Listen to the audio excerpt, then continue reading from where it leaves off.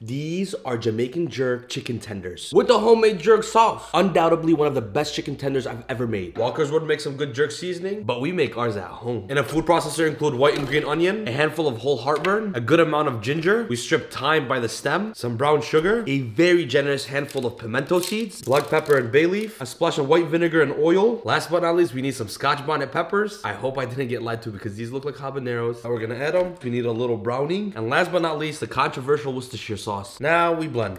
That is just beautiful. Take a nice heaping ladle, save it for later. In a separate bowl, we're gonna add in our chicken tenders. I do like to control my salt. I did not salt the jerk rub. So I'm gonna hit the tenders with a good amount of salt. And then I'm gonna submerge them in our jerk seasoning. I like to strap up and give them a good generous mix. And then we're just gonna embrace how beautiful these already are. Now you wanna marinate until you lose patience. Don't be stupid and cook these right away. We worked way too hard to not let them marinate. Toss in the remainder of your jerk seasoning into a blender. Thin it out with a little water. And just blend it until it's nice and smooth. Drop this all into a pan. When lightly bubbly, drop in a couple nubs of butter. And then we're gonna finish with a little honey. I know, the man done lost his mind. If you are from the respected area of Jamaica, just know that I highly appreciate your food and culture. And I know that this cooking method is not authentic at all. When this thickens up and is nice and silky smooth, you'll have a beautiful sauce to go over your tenders. Just let this slowly reduce. Now in a large separate bowl, start with some all-purpose flour. I'm gonna do 1/4 amount in potato or cornstarch. And then I'm gonna get generous with some jerk lemon pepper seasoning. Yeah, if the color don't change, no flavor was gained. Grab your marinated jerk tender and go straight into the flour. And then follow them into your oil set at 350. I wholeheartedly promise you this will be a chicken tender to remember. If you'd like, you can toss some of the sauce you made earlier. But keep in mind, there's plenty of jerk flavor in here already. So I'll let you determine how much jerk flavor you want. A little jerk sauce right there. And as always, now bismillah.